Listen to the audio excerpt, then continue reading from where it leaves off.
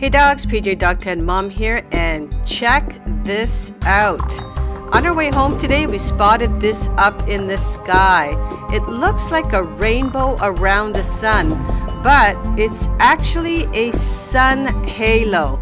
So we looked this up, and this is what they have to say about this strange phenomenon. Sun halos are a sign of high thin cirrus clouds drifting 20,000 feet or more above our heads. These clouds contain millions of tinies of crystals.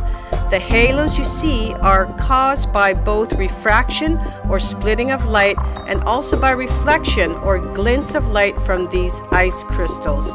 Isn't that amazing? Check it out. Well guys, hit the like button. And if you haven't already subscribed to my channel, just hit that subscribe button. Ciao for now, dogs.